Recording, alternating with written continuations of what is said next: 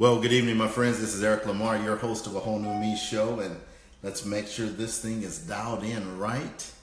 Hope everybody's having a fantastic evening, and you've chosen happiness today.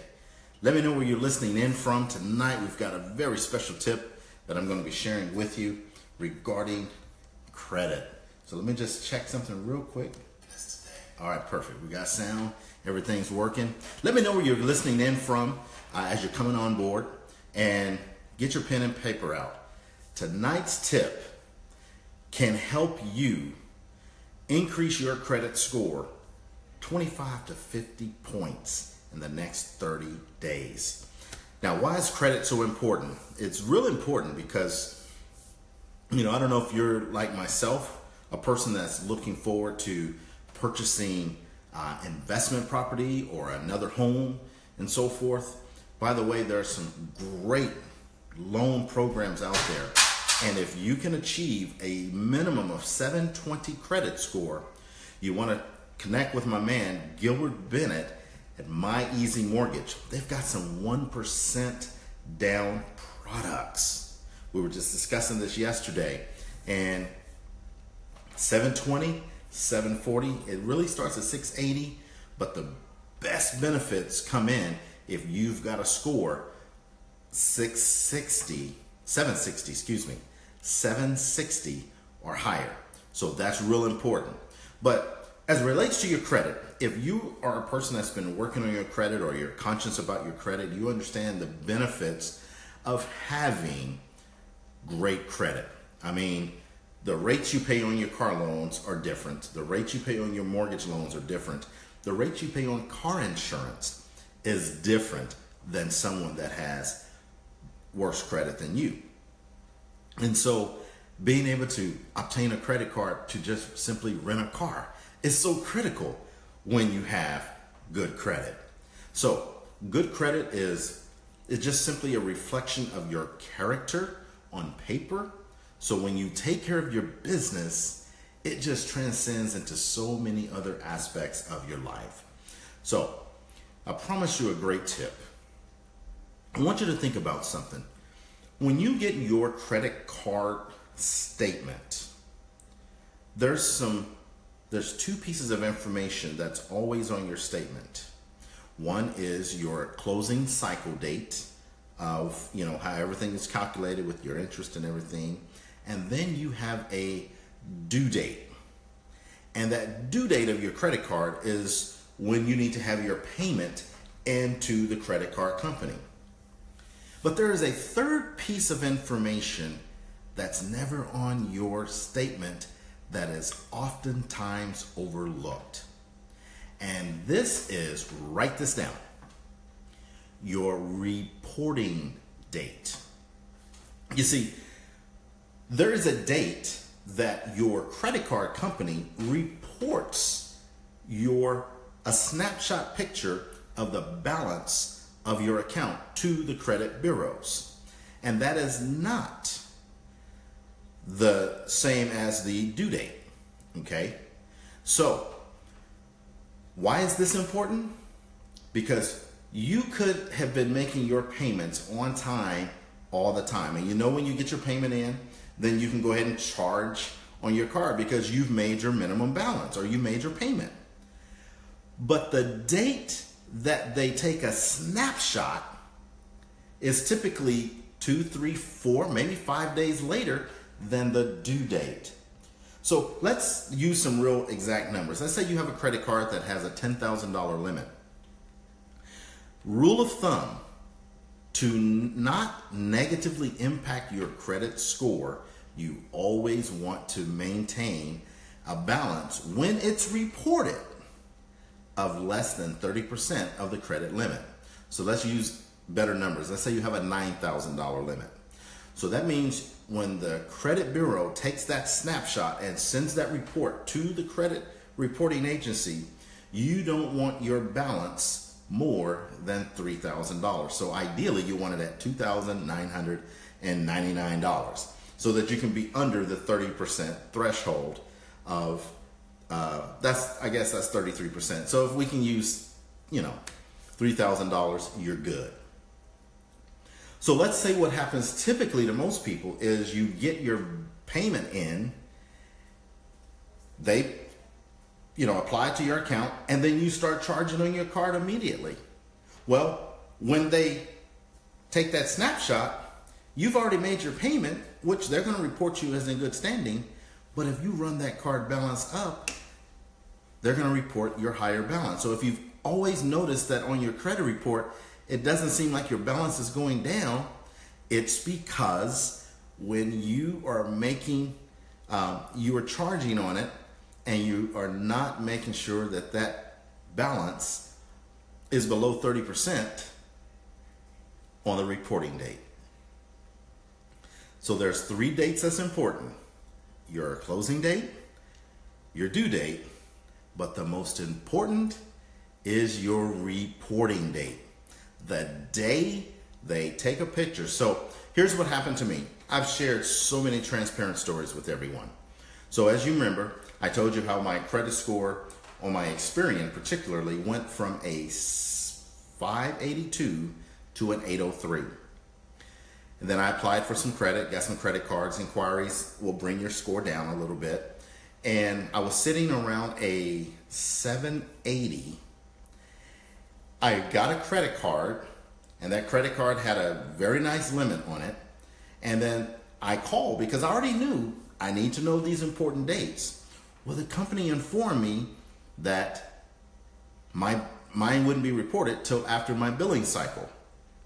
So they said your billing cycle's on the 1st. So I started using my card. 2 weeks in, I fell on the cycle that they reported. And they reported the balances that I'd already started using on this card. And I was above the 30% threshold. I was almost at 50% of the card because I knew they had already told me. I thought I had time. My credit took a 90-point hit because I was above the 30%. So I looked at the date in which that happened. I was upset. I was frustrated. But this is all a learning lesson. So I said, okay, let's see what happens when that balance, when it reports the following month. So the following month, I made sure that that balance was below the 30% threshold. And I got a 50-point spike. So I gained back 50 points of that 90 that I lost.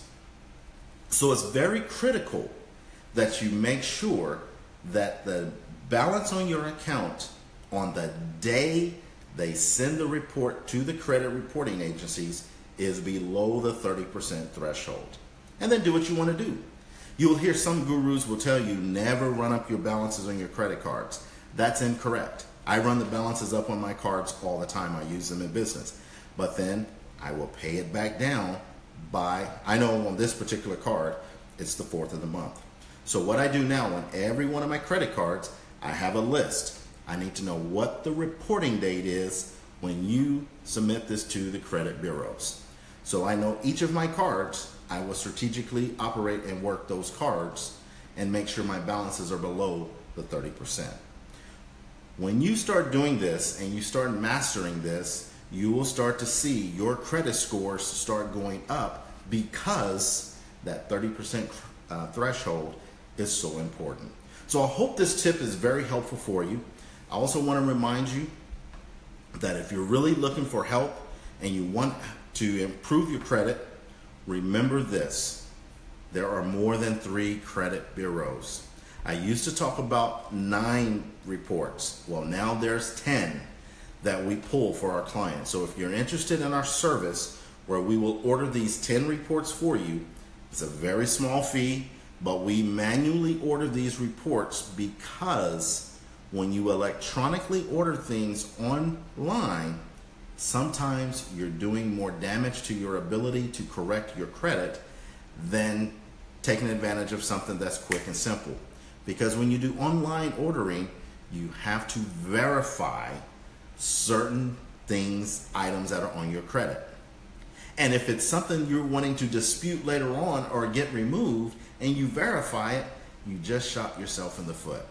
So there are reasons why we do what we do and why we've gotten the results. And if I hadn't shared this with you, great news. 2 bankruptcies that were reporting on Equifax. I made a phone call to another reporting agency that they said they were getting the information from, and I finally got them to send a message, and now Equifax has deleted 2 bankruptcies. So 2 bankruptcies I have been fighting for 7 months have been deleted off of 3 of 4 bureaus. Let me share one last story with you. This is why we try to help people understand it's important that you really learn this credit game, because these bureaus are out here having conversations and looking at each other. Here's proof. So I had some inquiries that came up on my credit report that I wanted to get off. So what I always do is whenever I send a letter of no permissible purpose to the bureaus, I always like to fax in my documentation, then I follow it up with the mail, hard copies in the mail. Experian doesn't have a fax that you can send to them, but they have a website where you can upload documents. Well, I didn't know that at that time, so when I called, I asked the lady for a fax number, and what she told me was, we don't have that, but here's a website you can upload. But would you like for me to make any disputes for you? And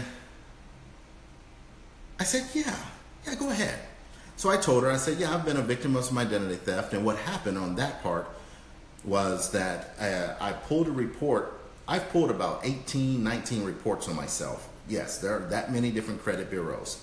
But because I knew I was going to be looking for an apartment, I wanted to pull reports on anything related to apartments, check evictions, check any kind of issues with apartments. And so I pulled this one report from a company called leasingdesk.com. And when I got this report, unfortunately, I realized that there was a young man out of Las Vegas that had been using Eric Smith as an alias, and it was attached to my name, my social, and my address. And I'm like, there's no way in the world that I want to be applying for, and he was a sex offender. I said, I can't be associated with anyone like that. So I called, they got it deleted, they got it corrected. But in the meantime, I filed a police report, and then I also filed a report with the identitytheft.gov. Very critical. I just dropped some jewels on you there, but I'm getting back to this conversation I had with Experian. So I told them that I'd had some identity theft issues and so forth, and I have these inquiries, and I want to make sure they get deleted. So the lady goes in and puts all the companies, and she says, okay, I'm also going to forward this to, get this, TransUnion, so that if there's anything on your report there, they know that this was fraudulent and they can delete it. And I said, do what? I'm saying this to myself. I didn't want to question her. All I did was, thank you. And I proceeded to let her know that she had been the most helpful person that I've ever spoken to when dealing with credit bureaus, because there's always a frustrating time. And I said, by the way, since you're able to let TransUnion know, would you also let them know that they're the only bureau reporting a couple of bankruptcies, that you have deleted it, Equifax has deleted it, and LexisNexis has deleted it. Would you just let them know that? She said, sure, I'll put that in the report. I said, I'll be damned. If it's been that easy all this time, I've been fighting the wrong battle. But it's interesting because I'm constantly learning, and I'm paying attention to little things, and I'm looking at reports, and I'm reading reports, and you have to read the fine print. There is so much information on your credit report that can give you clues as to how to win the game. So I hope you can appreciate that story, but remember the tip. Always get your payments into the credit bureaus before the reporting date, so that the day they take a snapshot, you're at least under the 30%, and you should experience 25 to 50, possibly more. Now, start doing that. Please give me your feedback. Tell me what happens. Call your credit card companies tonight. Ask them, when do you report to the credit bureaus? Okay? And then start making sure your payments are in. Tell me what happens. I would love a full report. And if you want a link for our service to help you order the 10 bureaus. And if you would like some assistance, let me know. We also have a Done With You class that is scheduled to start next week if you're interested in enrolling in that in the Tampa, St. Petersburg, Clearwater area.